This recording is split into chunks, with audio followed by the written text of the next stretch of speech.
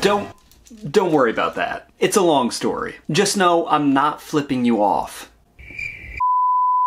It's hard being a pop punk and emo fan. It seems like every other month there's some kind of controversy or cancellation. I can't even listen to some of the bands that I grew up loving because some of the members just happen to be Satan. Brand new? Shame. Dance Gavin Dance? No Gavin, no. Lost Prophets? We don't talk about Lost Prophets. And I admit, I do believe in separating the art from the artist to a certain degree. Especially when it comes to a full band where every member might not be a monster. But can you separate the art from the artist when that artist is a murderer? What the f?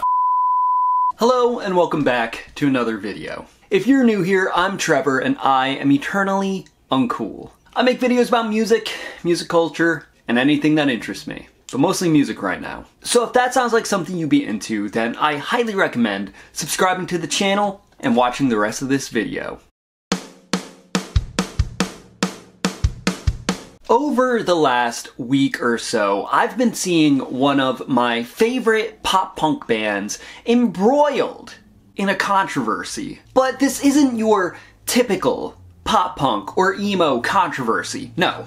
No sketchy frontmans involving themselves with underage girls. No money laundering, no selling MacBooks. No, this controversy is Darker. It involves a band I like a lot, Waterparks.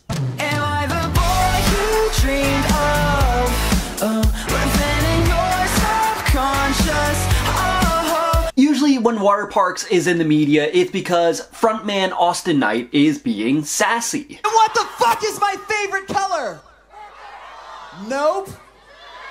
It's diamond because I'm a diva piece of shit. But not this time. Oh no. Not this time. No, this time the controversy comes in the form of drummer Otto Wood. How you doing, Otto? Apparently, Otto Wood is a serial killer. Yeah, he was active in Texas in the early 2010s before joining Waterparks. The whole thing has been kept under wraps because Waterparks was getting so big. But now it's all over the internet. TikTok, Reddit, Twitter. The news is coming out, as it should. And fans don't seem to care. In fact, they're making jokes about it. Sick jokes. You're all monsters. You're sick In the heads.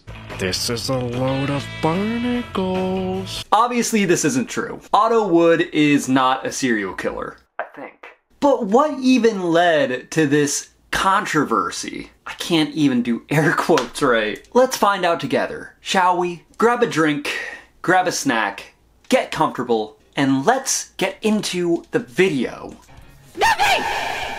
As most of you know, Waterparks are a pop punk / pop rock trio formed in 2011 in Houston, Texas, consisting of vocalist Austin Knight, guitarist Jeff Wigington, and drummer Otto Wood. Is there really no bass player in this band? What the fuck? Mikey Way. They combine pop punk with elements of electronica, hip-hop, a little bit of jazz. They've become a pretty big deal over the last decade. They have some really good albums, and they always have interesting aesthetics. Otto Wood is actually the band's second drummer, replacing Owen Marvin in 2012. Now, did Otto murder Owen Marvin? Maybe. I don't know. I don't know, man. I can't seem to find Owen Marvin on social media, so I'm gonna say it's a strong possibility. For legal reasons, I have to say no, he didn't do it. When it comes to the trio, Austin is probably the most active on social media. He's very extroverted, and his posts are in all caps, so he's yelling them. He's a silly guy. He's a goofball. In contrast to that though, Otto is a very private person. I make it look like he's right here, right next to me. Otto keeps his life under wraps, probably because he's a serial killer. Wood said about social media, I try to stay off the internet because it's terrifying and I'm out of touch. But I did make a MySpace account. MySpace account, huh? Likely story. No, he's just a private guy. His Instagram handle is even Instagramless Otto. He has over 50k followers, me being one of them. But no posts and no profile picture. He's a private guy and I can respect that. So, where does this whole serial killer thing come from? Apparently this is an in-joke between the band and the fandom and has been for quite a long time. They even mention it in the song Real Super Dark off of their 2023 album, Intellectual Property.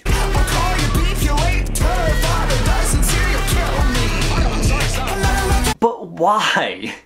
Why is this the joke? Is it the lack of a social media presence? The intensely private personal life? Those definitely play a part in it, as well as Austin just keeping the joke alive as much as he can. If Otto turns out to be a serial killer in like 6 years, this is gonna age horribly. This can be on the front of the Netflix special. He's secretly Spider-Man. No, but I did some sleuthing and I found the true origins behind the Otto Wood is a serial killer joke. In the early 1900s, around the time of the Great Depression, there was a desperado named Otto Wood. And this guy was wild, let me tell you. He started his life of crime as a baby, pretty much. He stole a bike in his hometown in North Carolina and was sent to jail as a child. He was going to be forced to spend time on a chain gang. You know, a chain gang.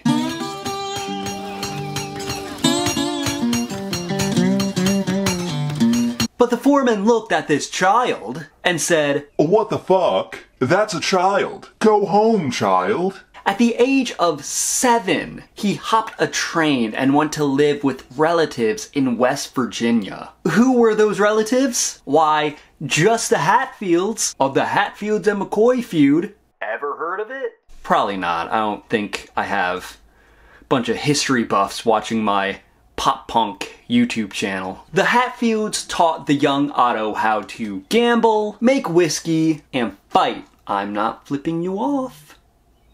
I mean, that's the only education you need, am I right? Unsurprisingly, he was caught multiple times on counts of bootlegging and theft. He went to jail multiple times in multiple states. And this absolute mad lad broke out of jail 10 times. What a fucking unit. Then in 1923, Wood was charged with the murder of pawnbroker A.W. Kaplan. He was sentenced to 30 years in prison, which doesn't seem like a lot, but back then people only lived to like 45. But he would escape 4 times. Who did they have guarding this prison? Chief Wiggum? Oh my God, it just disappeared!